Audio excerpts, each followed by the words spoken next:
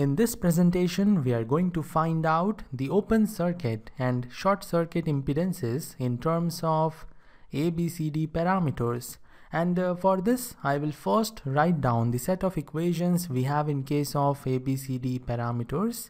This is our equation number 1 and this is our equation number 2. And the impedance we will first find out is open circuit input impedance.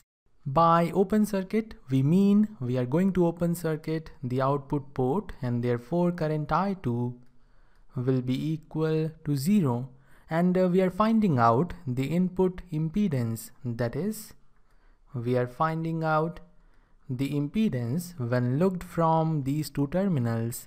And I will represent this impedance as Z sub OI, and we know that Z sub OI will be equal to V1 over I1, voltage V1 divided by current I1, and the defined circuit condition is I2 should be 0, current I2 should be 0.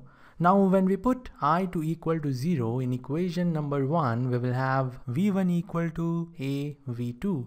So in place of V1, we can write A V2, and when we put I2 equal to 0 in equation number 2, we will have I1 equal to CV2. So in place of I1, we can write CV2, and therefore we can write the impedance Z sub OI equal to A V2 divided by C V2.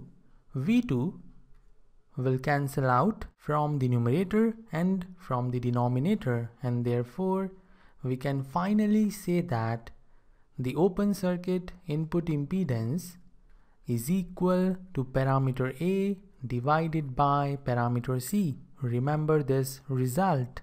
Now moving on to the next impedance, we will find out open circuit output impedance, and this time we will open circuit the input port, and therefore current I1 will be equal to 0, and we are finding output impedance, therefore we will find out the impedance when looked from these two terminals, and I will represent this impedance by Z sub OO.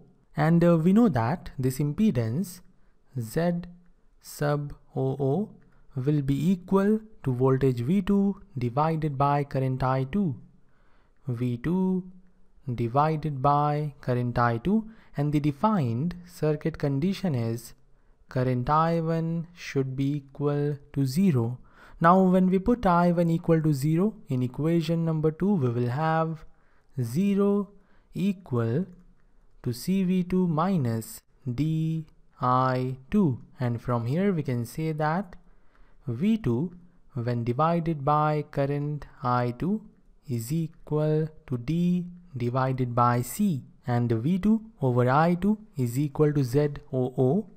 So our open circuit output impedance is equal to parameter D divided by parameter C. Remember this result. Now we are going to find out short circuit input impedance, and we will short circuit output port, and therefore voltage V2 will be 0, and we will find out the input impedance, and I will represent the impedance by Z sub SI, and the impedance will be equal to V1 over I1 when V2 is equal to 0. When you put V2 equal to 0 in equation number 1, you will have V1 equal to negative of BI2.